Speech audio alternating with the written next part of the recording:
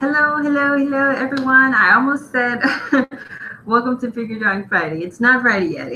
We're almost there. We're almost there. It's Wednesday, and we are doing a study of one of my favorite artists of all time. That sounds really dramatic, but he's a great artist. I love him so much. This is one of the artists that I've actually had an amazing opportunity to speak with several times. I first met him when he was a guest speaker at my school in School of Visual Arts. He came into my classroom.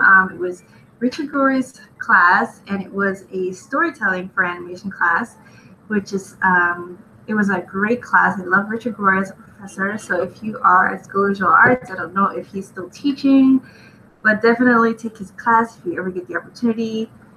Say hi to Mr. Gore for me. But Dan Haskett is amazing. He's helped me so much and guided me so much, and he's really a great person. A humble artist. Really kind. Not every artist that you meet in the industry is going to be kind. Not every artist that you meet in the industry is going to take the time to really try and guide you. Some people are just buttholes. that's like the best I could say. Some people are just not really that nice. Some people really have a lot of ego. I mean, I've talked about that before in art industry, not just in animation, but in every art field. There's going to be a couple of you know what bags, and they just like have something to prove or something, whatever, and they're not going to be nice to you, and they're going to rip up your portfolio and whatever. Dan Haskett, he's been in the industry since the 70s, so over 40 years. Super nice, super kind, and super amazing. Let me go on ahead into. This is actually the only artist so far in studying the masses that I've really actually have gotten a chance to really talk to on a one-on-one level. So like, I guess that's why I can go into it a little bit more about my personal experience with Dan Haskett and how I feel about him and how nice he was. So anyway, he's one of the very few, unfortunately, Black character designers that you will meet in the industry. It's not a diverse industry, unfortunately. It really should be. I know there's efforts being made by women in animation to bring even more women in, but even as far as people of color, the animation industry has not been very diverse in that, but hopefully going into the future, things will start to shift. And I think there is somewhat of a shift probably happening now, but there's still a long way to go. But anyway, I'm going to go ahead on into, that was my little intro about Dan Haskett. He's amazing. He's worked on Tiny Toon Adventures. He's worked on Animaniacs. He's worked on Prince of Egypt. He's worked on lots of different Scooby-Doo series. He has worked on The Little Mermaid. He was part of the design cast for Ariel. He's worked on Beauty and the Beast, where he submitted design for the character for Belle. Most recently, I believe he's still at Warner Brothers working on a newer Scooby-Doo series. I'm not sure if he's still there, but he may or may not be. What else has he worked on? He's really good at making like sexy animal characters. So he does like Lola Bunny, Babs Bunny, the mink in Animaniacs, Minerva the mink, Beefy the skunk in Tiny Toon Adventures. So he's really awesome. So anyway, we're going to work on a couple of those characters. We won't be able to do all of them, unfortunately. You can check out all of his resume at IMDB, which hopefully if I remember, I'll put a link to it here on this page. But I don't think he has a website, but you can always see all of his work that he's done on IMDB. It's imdb.com. If you're not familiar with it, it's a great movie website. And I'm going to switch over. Excuse me. And they have lots of, they will tell you, if you've never been to IMDB, they'll tell you all the people that are in the movie, all the cast, all the actors who directed it, who produced it. It's a really good resource just for finding out more about movies and television shows and even like miniseries and things like that. So without further ado, which was, I think this was like the most grand intro that I've done for any of the Studying the Masters series, but it's been a few weeks since we've done Studying the Masters, and like I said before, Dan Haskett is special, so I just wanted to acknowledge that. And I think it's enough space. Yeah, I think it'll be fine. I'm going to do a couple of these, so see how many we can do, but I'm going to do 5-minute poses and see where we end up with that. We'll do 5-minute poses. We don't have all of his characters, like I said, but we're just going to, you know, do a little bit of an homage and try and get some of these down and see what we can do with them. So I'm going to go ahead and start the timer. We're going to do 5 minutes, so let's go ahead and let us go.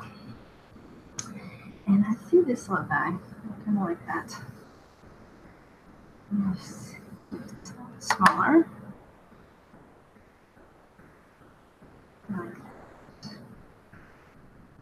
I think it's a whole other challenge too when you're trying to do like recreated series or like spin-off series. Like obviously Tiny Toon Adventures, which was I loved that show when I was a kid. It's really all based off of the designs from Looney Tunes, so Merry Melodies and Bugs Bunny.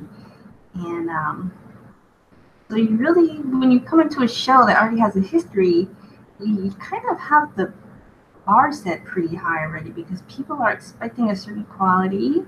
The fan base are expecting a certain quality, and you kind of have to bring it, you know? You kind of have to be ready to be a little bit on the model and kind of make sure you're getting the right, you're setting the right mood, I guess, for the type of cartoon it is, because Warner Brothers is so specific, you know, people can tell, you know, if you get it wrong, like that's not how a Looney Tunes character should be, you know, if it's too one way or the other. So I think that's something that you have to be careful, and Dan Haskett really, I think he really nailed it. We can do this guy. This is Babs. She's amazing. Let's see. I really like how he pulled off the pigtails as ears. It's really clever. These cheeks are really big. Do another one. This one isn't amazing. Let's try to see that. Oh, he's scared.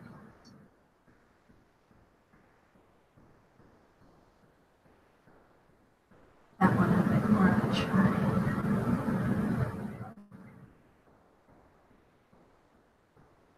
And I really think that Dan Haskett really found a home with Warner Brothers. I think that is really like his sort of style, like his sort of aesthetic feels more like Warner Brothers, because he's been all over the place. He's worked for Disney, he's worked for DreamWorks, he's worked for Warner, and I just feel like and Hanna-Barbera.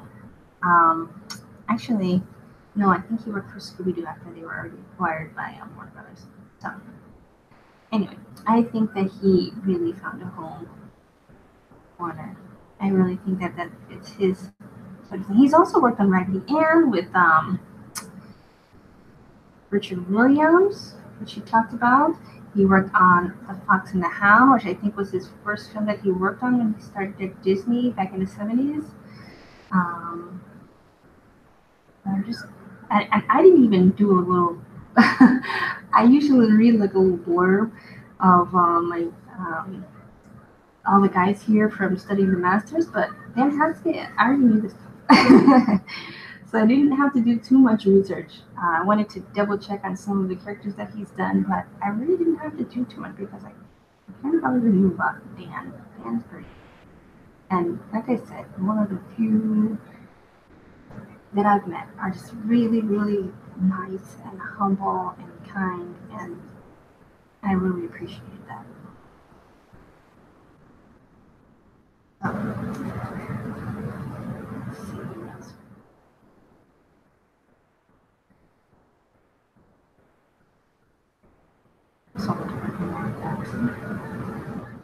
Even another cool one of that I saw was Babs sort of dressed in all these costumes, which is really a very Babs thing to do. She really liked to dress up as lots of different characters, like different TV personalities and movie personalities, and I think that's kind of what made the show really stand out in many ways. Just a commentary on pop culture, which I love it. I love how they pulled that off on this show. When are they bringing Tiny Toons to Netflix? That's my question. I would watch that all day long. Seriously, that's what you series I would really watch today. And it would still like be funny today. I feel like it would still be hilarious to an adult. Just because there's so much commentary on pop culture and music and just family situations. You remember when they went to that Happy World land? That is my favorite. I love that. It was pretty much a Disneyland, but they called it in the show Happy World Land. Move on to the next one. Oh, it was so funny. So funny. You'll have to like YouTube that whenever you're done. John. Happy World Land. It's so good. I actually want to link that. It was so funny. Anyway, we're gonna do, and these are Wacko. These are from Animaniacs, obviously. It has the title there, but let's do some of these and see how many we can do in 5 minutes. So let's start. I'm gonna start with this one. That's really cute. It looks almost like Sonic or something. It's very 90s. I love 90s animation style. It's really, I grew up with it, so of course I love it. But I just think it is really cute style.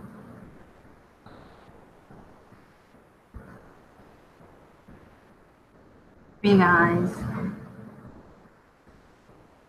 Big baseball caps. A lot of characters have backwards hats because, I guess rap was starting to be a little bit more, and hip hop was starting to be a little bit more mainstream, a little bit more kid friendly with artists like MC Hammer and stuff like that. So, I guess backwards hats are cool. Like, come on, Crisscross. You remember Crisscross? You guys might be too young to remember Crisscross or too cool because that kind of a nerdy reference. But anyway. Okay, so I'm just going to do some. I did a couple of warm-ups because I realized I really like to do warm-ups with my figures. Even if I'm doing stuff like this, I still like to do my warm-ups with figures, and I didn't do my figures this morning, which I would prefer to. Oh, I had a meeting today. I don't know, should I mention the studio and everything? I was going to record this in the morning, actually. I was going to record Studying the Masters this morning, but I realized there was going to be a big talk happening. So I went to that. That was at my university, and that was this morning from, started at 10.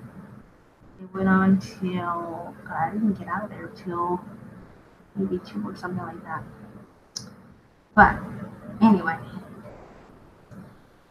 that was cool. But one of the things about portfolio reviews is you kind of have to get a lot of them to really get it. Because at this point, I've had my portfolio reviewed by a lot of people. And sometimes people will love my work. And sometimes people won't necessarily love my work. But if someone tells me like it's bad or it's not studio worthy or something like that, then you kind of have to wonder, I'm not really buying that. I'm really not buying that. I'm not buying when people are overly critical. I like guidance, and maybe that's just my personal thing. I like you to tell me, okay, well, this, I like what you did here. This is what you do to make it even better, or whatever. Give me that. I don't like it if you tell me, like, and this is beyond just like, getting your feelings hurt or something like that, because, at the end of the day, um, they told me, like, they like my portfolio and, whatever.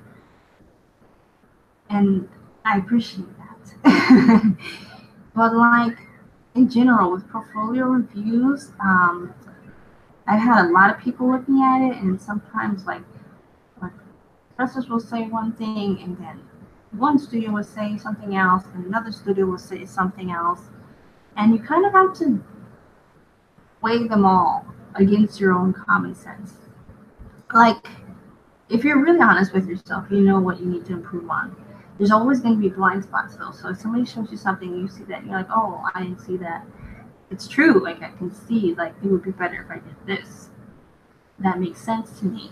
But if it's something that it's like, that doesn't really make sense to me, then I don't think that you should change it just because someone said to. Because it might just be completely and totally their own opinion. So everyone has an opinion. Everyone is going to have their own opinion, and it might not be aligned with whatever your goals are. I think if your goal is only to get a job, that's going to hurt you in the long run. That's where I was when I first moved out here to California. Like, I was really just wanting to get a job. My feelings were hurt really easily, and I did pretty much everything. Everyone said, one minute I thought I'm a character designer, one minute I'm a storyboard artist, one minute I don't know, and then, like, I was kind of, like, every time somebody told me to do something, I was, like, trying to meet that, whatever they said. And that gets you depressed real quick. That got me, like, depressed and confused. I didn't know what I was. I didn't know where I was going. One person said, oh, well, choose what you want. And I'm going to start a timer. Another one said, well, if you be a character designer, you're never going to get a job because there aren't any character designers. But another person said, well, if you get a job doing storyboard and you don't like doing storyboard, you're going to be miserable. So you have to figure out, I guess, who you are first. And every time, like, it's hard because we all need money, right? We all need money. Like, that's the thing, even if you're not in it for the money, it doesn't matter. You still have to pay rent. Like, you're not going to tell your landlord, I'm not in it for the money, because they're still going to kick you out, right? So anyway, I know I'm kind of ranting right now, but I think it's kind of necessary in a sense, because I don't think that you should be too flexible with listening to what everyone has to say about your portfolio, because I literally had two people from two different studios. One say, oh, this is great. I'd like to see more of this. And another person say, take this out of your portfolio, like, about the same drawing. So, like, you really, really have to hear what people say. If people are mean, then just kind of don't take it personally. Just kind of be like, they're just a bad person. And I don't think you need to be mean to be, like I said, I'm doing Dan Haskett drawings right now. Dan Haskett is, like, the nicest person that, like, really, like, so nice, and he's been in the industry for longer than any of these people who have reviewed my portfolio. And he is so humble and so nice. So you don't have to be a jerk to review someone's portfolio. If you review too many portfolios and you feel like you can't be nice, then stop reviewing portfolios. I feel like there's no need to be rude, and there's no need to, like, just say something mean so that maybe you think that'll make them take you more seriously, or maybe you think they have a nice portfolio and they, you really want to find the one thing that's wrong with it or whatever. But I just feel like, I don't know. Well, I know how I feel like, but I just feel like, I don't know. there's some things about this industry that I really don't like. I love animation. I love drawing. I love making art. But I know I spend a lot of time making art. I'm not gonna not sleep to make art. I'm not gonna die to make art. I feel like you have to put the time in. You don't have to put that much time in. You put in the time when you need to put the time. On average, I draw maybe 20, 30 minutes a day on average. If I'm doing a project and I'm doing like a portfolio page or like a fully rendered colored drawing, then I'm gonna spend 4 hours on it, you know, something like that. But on average, I'm not gonna do a whole lot more than that because I got a life too. I still gotta cook. I still gotta pick up my son. I still gotta do homework with him. I still gotta make time for the things that I enjoy doing, like dancing. I still gotta make time for taking care of my health, going to work out. So on average, I'm not gonna spend crazy hours. I'm gonna spend a couple of hours, but I'm not gonna spend crazy hours because I love art and I love making art, but it's not worth killing yourself over, especially if you have a life. Like most of these people that tell you that you don't need to like work 3 o'clock in the morning and all this stuff, like you're not married, they don't have kids, or you know, or maybe they're leaving too much of the dependency on their spouse, unfortunately, and sadly a lot of people do that. They leave the spouse to take care of the kids and do everything while they spend all their time, you know, working on their craft. And if that's making art, then that's that. But that's unfair. I feel like that's really unfair, and that's wrong. And I don't feel like people should do that. But does it mean that you should slack off? No. You should work on it, but don't drive yourself nuts working on it. It depends. Sometimes I spend more, but I never spend crazy hours. Really, I think really my average is not crazy at all. Like 12 hours, 16 hours a day. No, no. I'm not doing that. And I'm gonna hit the timer. But the thing is, when you do it every day and you do it all the time, it adds up. I'm gonna hit the timer. It really does add up. So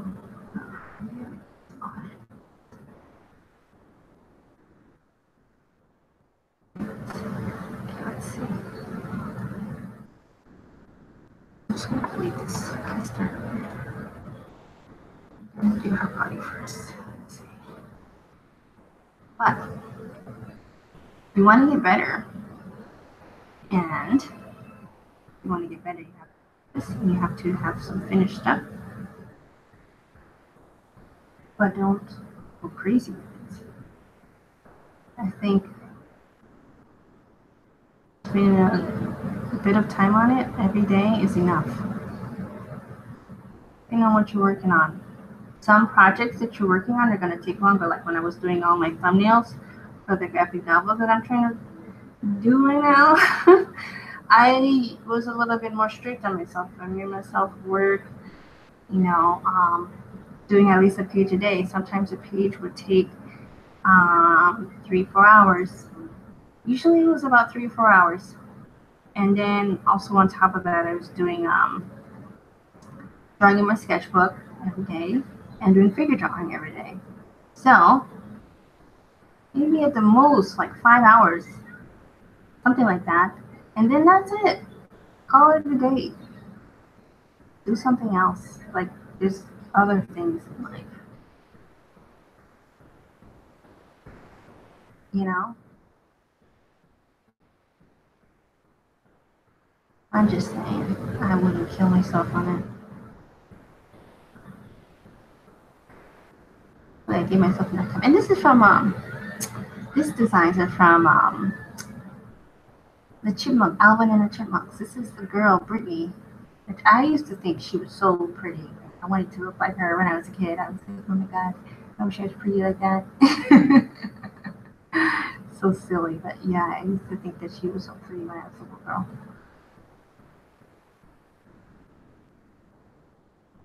And even she's got like a little bit of maturity, a little bit too much fastness happening. For supposed to be like a little girl, she's supposed to be, you know. But I think weirdly we like that. Weirdly we like to see a little bit of that grown up maturity, that confidence that no kid doesn't have confidence like this. Well, not that I've seen. I didn't have. Well, I shouldn't say no, but I definitely didn't have the confidence like this when I was a kid. But I think little girls really like to see that because we kind of aspire to that. We aspire to be confident and beautiful like these cartoon characters that we see on the screen. And I think that something about that makes it really appealing. So, even though I think that little girls don't really like that, or insecure, they fart. And, you know, they're still kids, so they're annoying at times. But to see cartoon versions,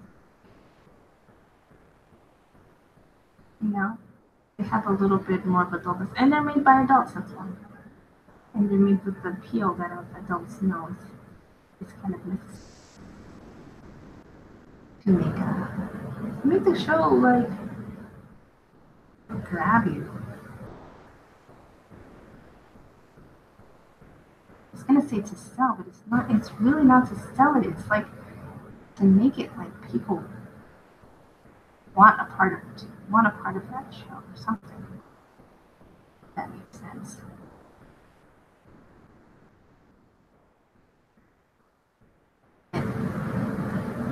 It's angry pose.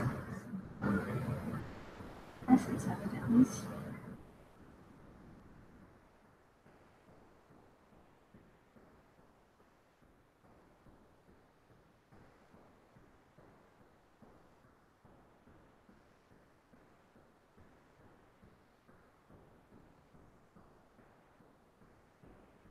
It's cute. I hope I wasn't like ranting. I just feel like I have to say what I need to say and just in a way that people, because like I don't know if you guys listen to Steven Silver sometimes, and I listen to him sometimes.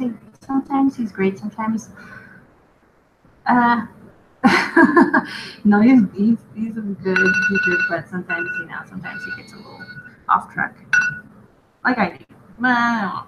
Anyway, sometimes he's worth listening to. But anyway, he was talking about what was he talking about that I wanted to mention? This is such a cool design. Haskett. I'll always Virginia Haskett. This is really cool.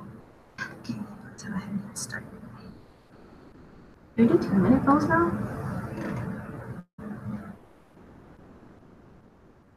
I'm wondering if we should do this one as a 10-minute goal. That might be nice.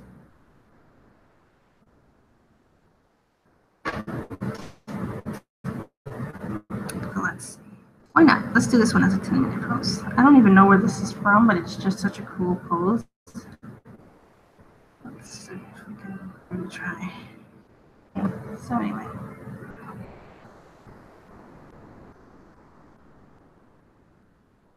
What was I want to say? What was I trying to say? I was talking about Steven Silver. I don't remember what I was going to say. What's it that he said? I totally forgot what I was going to say. Oh well. Dang it, there's something that he said that I wanted to refer to, but I don't remember what that was.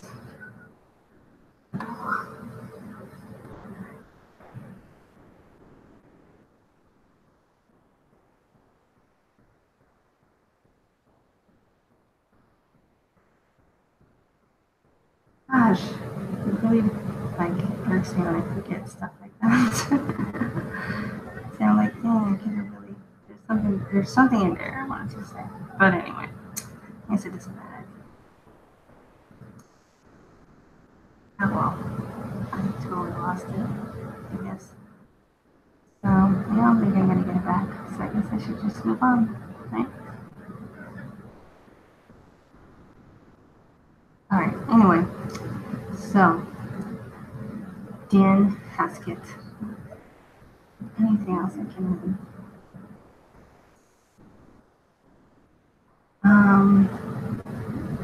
He has a really beautiful wife too, by the way. Maybe that's why he's so happy. She's really nice. Her name is Karen.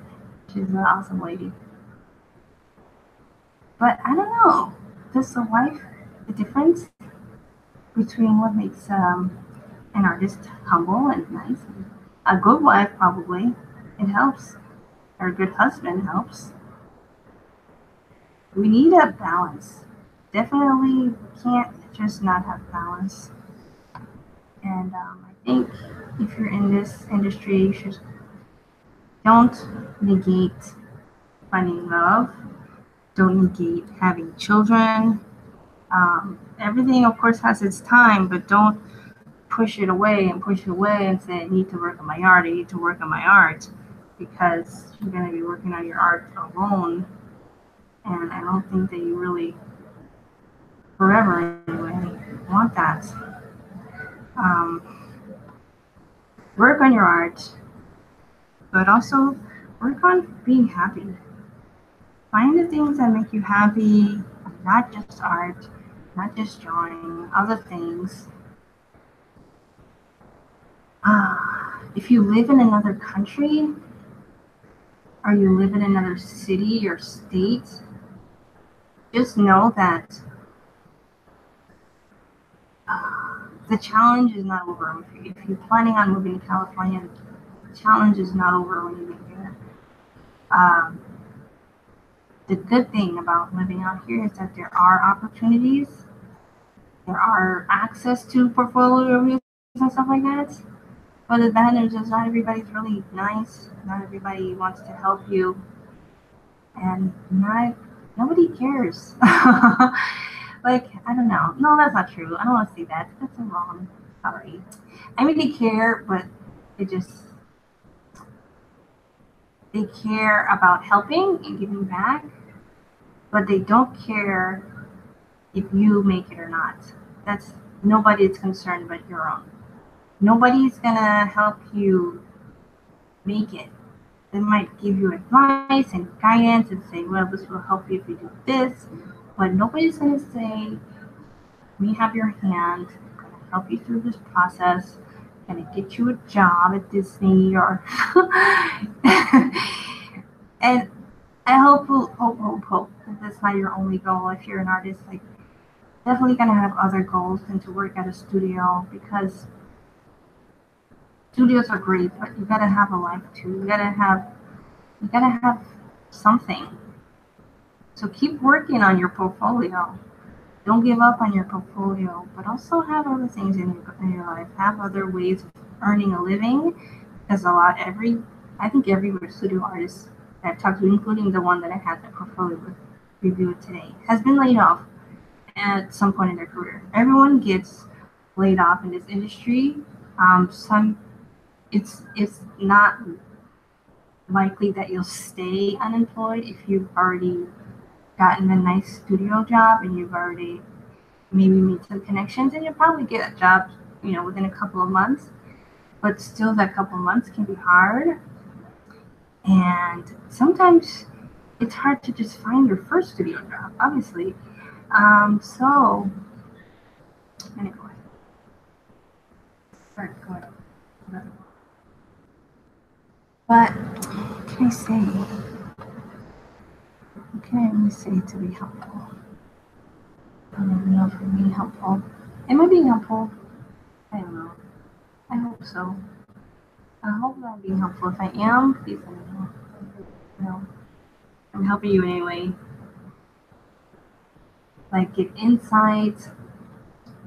I think that having your own projects will give you some confidence to kind of say, hey, well, I've got some things going on here. So if this studio doesn't want me right now, I'm just going to keep pushing with my project, and I want to keep building up my name online, or finding people who like your work online that is a really great thing to do. I think you should look for people who are interested in you and who you are interested in. I think that makes a big difference. Don't let like any of it be too important. I think I went through that phase where it was too important to me. Well, I absolutely did. I went through that phase already. It's already passed. I still feel it creeping up on me sometimes. Like, you don't get a studio job and you're nobody. Like, I still feel that way sometimes. But I think it's definitely a lot better than it was. It's definitely a different experience than it was before, where I really felt like, all right, I need to get a job at one of these places in order to be something. And I don't think that's not true, and it's not a healthy way to think. And I don't think that anyone should feel that way. So I'm less concerned now. I still, want to see what people think of me and what I do or whatever. But I'm not like, oh my god, they don't hire me. I suck, It's different now. Like, everyone is human. Like, everyone is still a human. I bet you everyone in studios, well, of course, everyone in studios still has bad drawing days and still has bad drawing sometimes. And it doesn't matter if you just start deciding, okay, I want to be a professional artist and I want to do this forever. And, you're still trying to figure drawing and stuff like that. Or if you've been doing it for a long time, you're like, okay, well, I'm pretty good at this. I just need to like maybe clean up some more poses or add some new things or something like that. But I'm pretty, well in. So it doesn't matter either way where you come from. What was it? I had a point. I had a point somewhere, but I don't remember what it was. But it was somewhere along the lines of, like, find ways to be happy. Like, doesn't matter what phase you're at, to find ways to be happy and find ways to find meaning and purpose in your work other than getting a job at a studio, because I feel like that can be really starving the world of what you have to bring, because I think as artists we all have something to bring to this planet, to this world, and not to get too deep about it, but we all have something to bring. Like, we all have our own unique voice. That's why you draw, that's why you make art, because there's something in you that is saying, I need to make this because I just feel it. So if you have that, then I feel like that's a gift and you need to use it, and I feel like you shouldn't deprive the world of your gift if you have that natural desire to create. That's something that's special, and that's something that not everyone has. And I feel like sadly often it's like the gift of the almost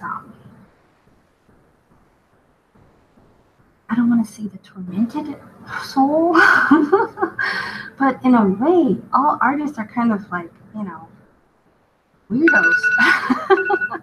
Or like, not weirdos, but yeah, like we're all kind of weird. We're all like introverted. We all have probably not amazing childhoods or like life experiences. Like, something made you feel like you had to create and draw and connect, and not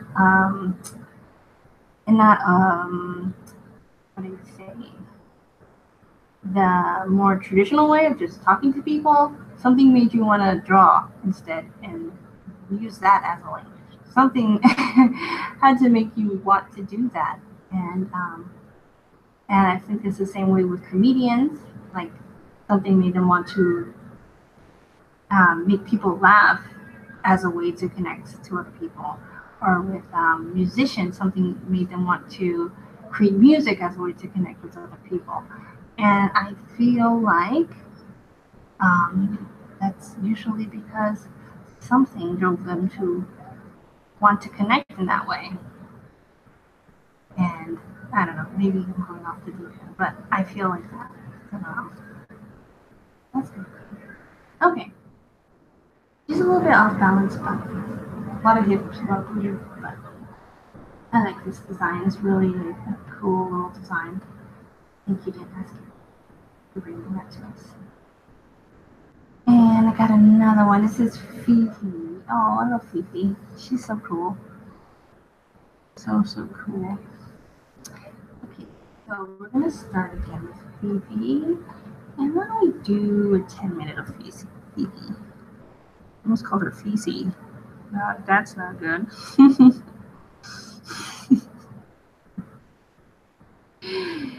Oh gosh, I don't know if it's like the French fries I ate hit me the wrong way or like what, but I feel like I'm being Fifi. Okay, so we're gonna do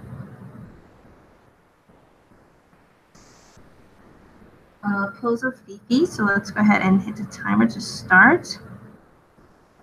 And let's see.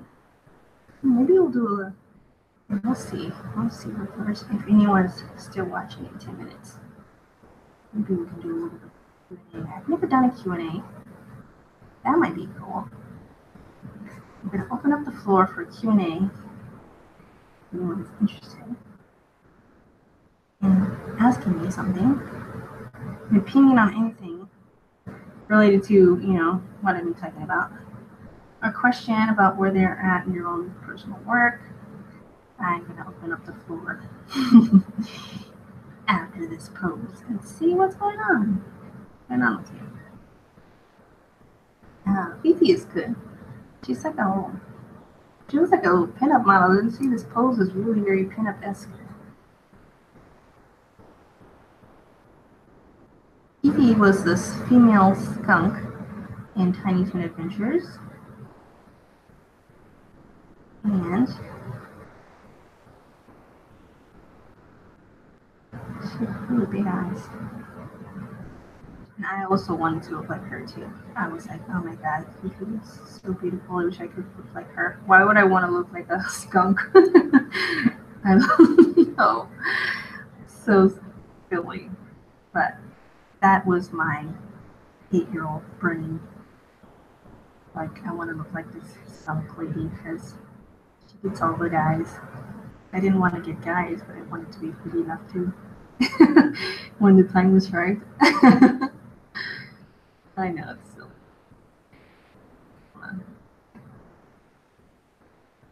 I also wanted to be Catwoman. I idolized all of these like powerful female characters, but they were powerful with their beauty. But it's like I don't think that people realize that that is its own power in itself. I don't know, people maybe realize it, but they really don't give it credit. Like give women the credit that they deserve. Like part of female power is just being beautiful, and that's nothing wrong with that. Nothing wrong with that at all. Whatever a gift. All women have that. You just have to access it and own it, I guess. Still trying to learn how to do that. Don't really know, but trying to. And I learn from Fifi to access that female energy that we all have.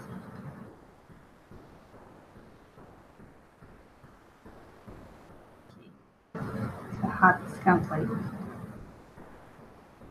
So don't let anyone discourage you or like try and take your light.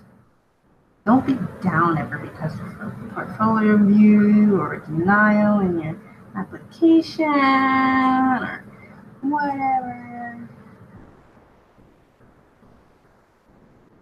Don't let it get you down ever.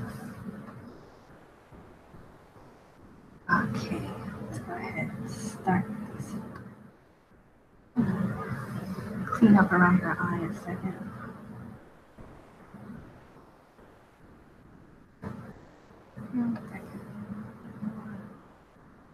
Oops.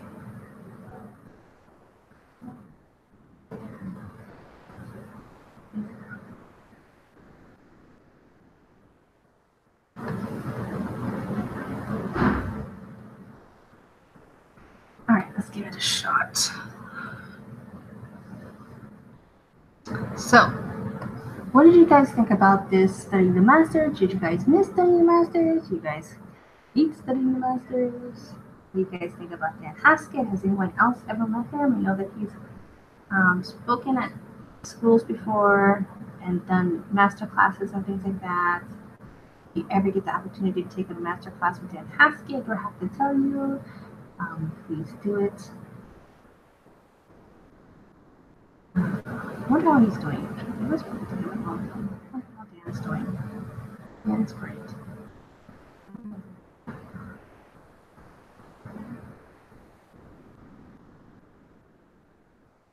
I just feel bad that I was so immature in college. like, I think you're gonna have to believe yourself. You're gonna be immature. You're gonna have to go through phases to get to where whoever you're meant to be. Like your future you. It's gonna be different. You're gonna change. You're gonna be a different person. But you just accept the person you are now. And not be too much in a rush for who you're going to be someday. You know? Then you kind of like, that's kind of like rejecting who you are right now. Oh, you don't want to do that. You don't want to reject who you are now. You know, in the sake of trying to get to that future self, whoever that is.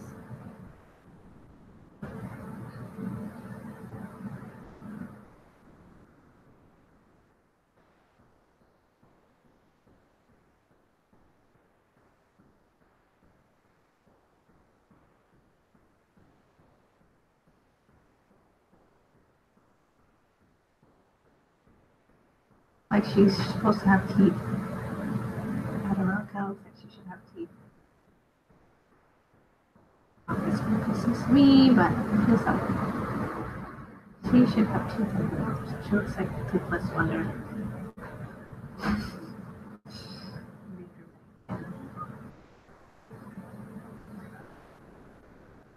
As per usual. And thank you guys for joining me for this studying the Masters.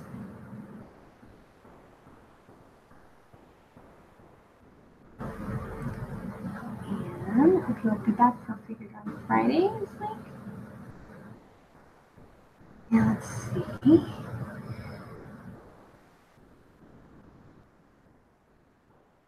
A little bit Janet Jackson-esque. Curl.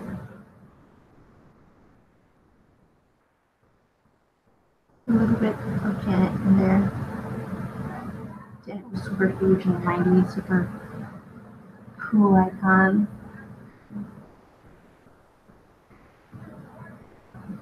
I mean, she is still an icon, obviously, but the 90s was like the golden age of Janet. I don't know why this movie just reminded me of her. Like her was like hair swoop. And you can add a couple of things too. Remember I said to think about the feeling of your character and you're drawing it, even if you're doing fan art, see the difference.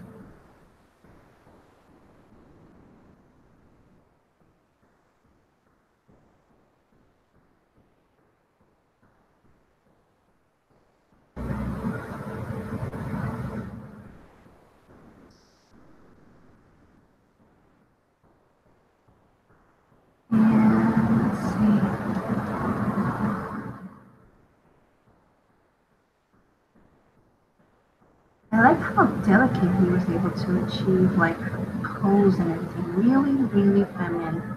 He must really have studied with God. Because he really has, like, that femininity quality there. He really has that down. Maybe he'd drawn a lot of women in his time, perhaps.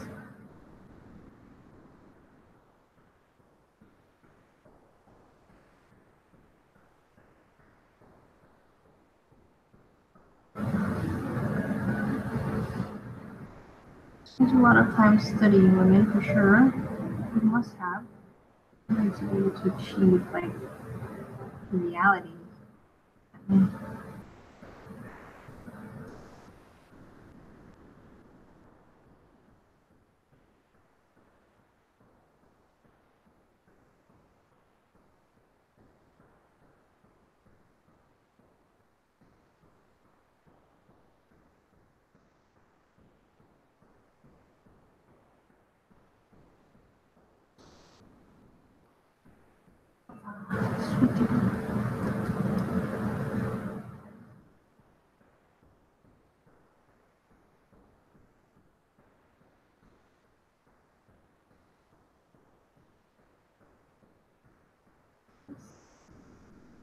Even though this rough, like the sketches rough that are in the Dan Haskett's originals, I'm still trying and make it a little bit more complete.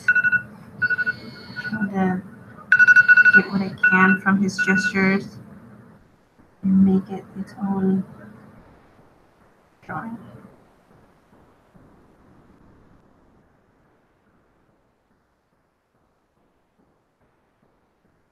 Oops.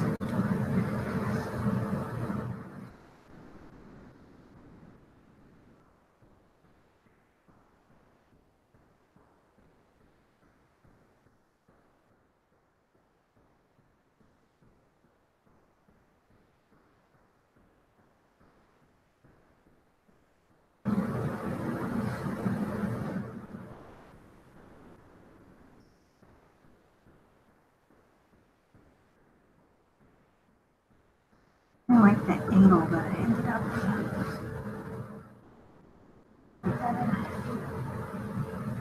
It's not perfect.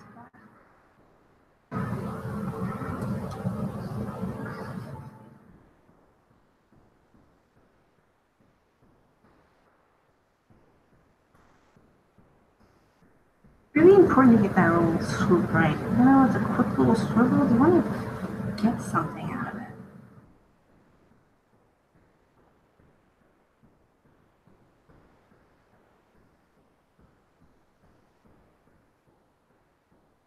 Make the eyeline just a little bit.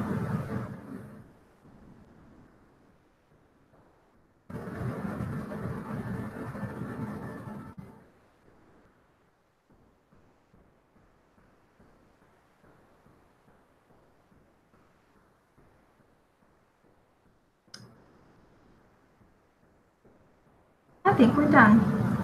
Let's save that. And okay. So let's see. And this was really cool. So if anyone has any questions, please let me know. I'm gonna go ahead in the meantime and search on IMDB for, you know, add his little .com. Go ahead and switch, and let's see if I can put in Dan Haskett.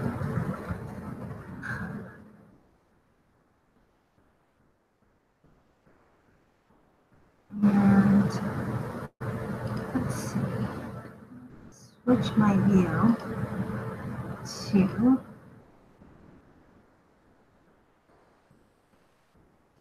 let's go to, here we are. This is Dan Haskett's page. And lots of credits. Most recently, oh, he still is at Warner doing Scooby-Doo, just like when I last seen him. So he's been doing that for a while because I was doing that when I last met up with him in 2012. So he's still working on Scooby-Doo. So that's awesome. Still doing character design. Right here in sunny California, he's done. Let's see some other things. Anyone have any questions for me? Condor, the Mermaid.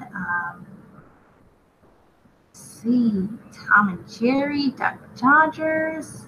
Land Before Time, 11. Okay, I didn't know there were that many. Larry Boy, I don't know what that is. I Spy, Winnie the Pooh, Cinderella 2, Happily Ever After, Lady and the Tramp 2, Swan Princess. Okay, he's done a lot of Animaniacs, you see here, Toy Story. I forgot to mention that. I think the Toy Story character design, that's amazing.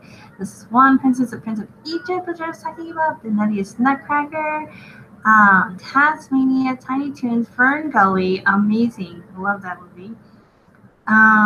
Let's see, Beanie and Cecil, Daffy Duck's Quack Buster, Sesame Street, the animated episode there. Gosh, Pinocchio, Brave Little Toaster. God, he's done like all my kid classics. I love Brave Little Toaster. The original one, not the other sequel one. The original Brave Little Toaster is amazing.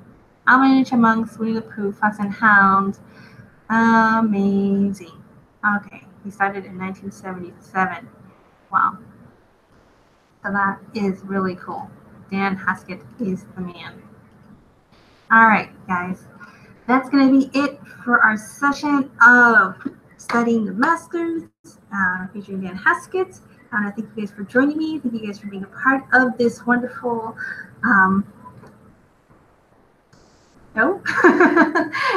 class, workshop, YouTube channel. Thank you. If you haven't already, please like and subscribe. Share it with your friends. Share it with your artist friends. Share it with your kids or your parents or your whoever you know that likes to draw, your brother, your sister, your cousin, anyone that knows that likes to. I love to get the message out about this channel. And if you're getting anything from it, the best way to, I guess, let me know that is to share with someone else so they can get something from it also. And I want to thank you for watching. And as always, be grateful, live balance, and be yourself every day, no matter what anyone says or anyone does. See you guys next time. Bye-bye. Love you.